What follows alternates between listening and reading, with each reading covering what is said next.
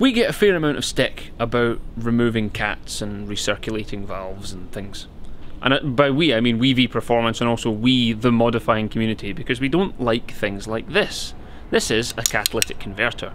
So when you hear about people doing a decat or decat pipe, what they're doing is they're removing this. Now this is a nice one. This is off a very hot diesel, and well, you can see it's fairly clean inside. So the metals in here are platinum, and what else did they put in there?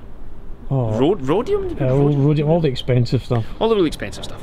But they put it in there, and little chemical reactions happen in between the little sections, which removes some of the noxious particles from your engine.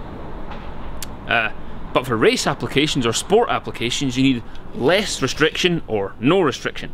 And so you take these out, cut out the pipe as we've done here. We've just cut this one right off the front, and we've cut it off the back, and we've replaced it with a section straight pipe, which interestingly makes it sound like this.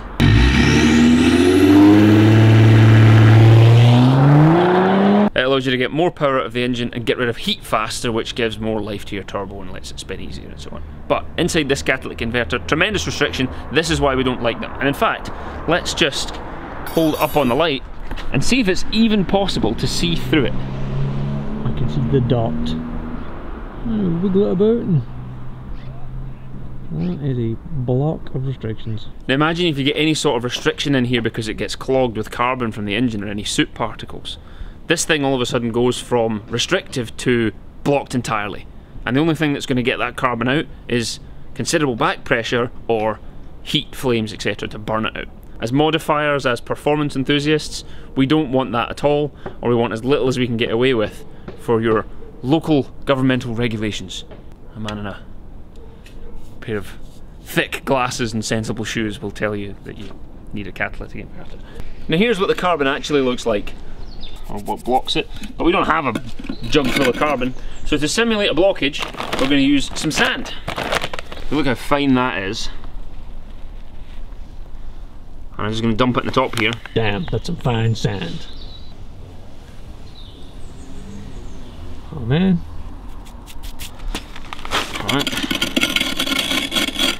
There you go. It's now in the cat. And for our next trick, some of it's in the cat. Let's now do a repeat of our light experiment, if I can.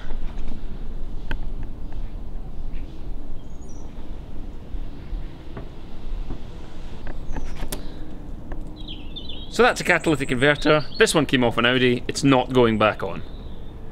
Thank you for watching, everyone. Thank you for subscribing and for your continued support for our nonsense.